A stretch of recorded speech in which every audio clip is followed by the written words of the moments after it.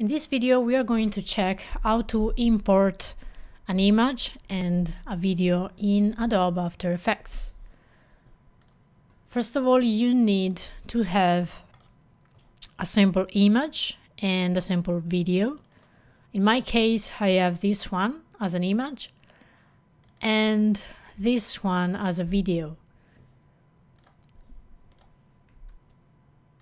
So you have to import these two in Adobe After Effects. You basically select both of them and you drag and drop them in this window over here. So now you basically imported both of them and you need to create a new composition. You can do this in several ways. You can click here or you can click here.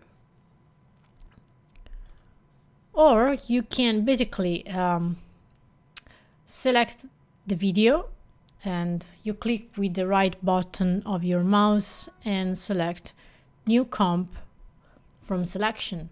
So in this case, basically you create a new composition that has the length that is the same as the video over here.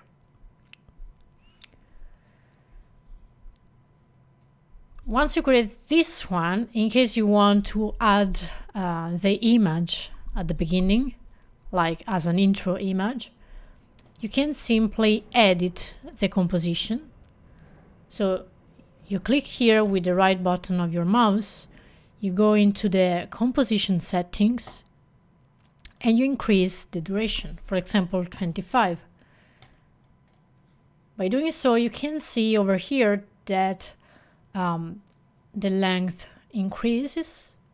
So you can basically drag and drop this video clip until the end of the composition, and you can add here the image.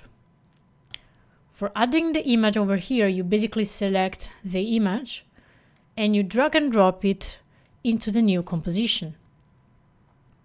By default, when you drag and drop an element into the composition, the element has a length that is the same as of the composition. As you see here, these violet elements is our image, and the length is basically the one of the composition. If you want to reduce the length, you basically select here the end of the image, basically, and you drag and drop it until the second you want it to last. In our case, is 5 seconds. So in this case, this image will be showcased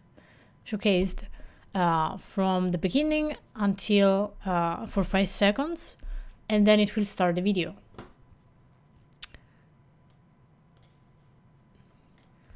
Also, you want to make sure that the size of the image is the same as the one of the composition.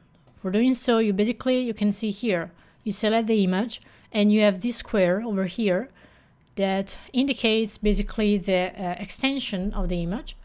So you click basically on one of these rectangles over here that indicates the extremis, basically the top right corner, and you drag and drop it to fit the composition size.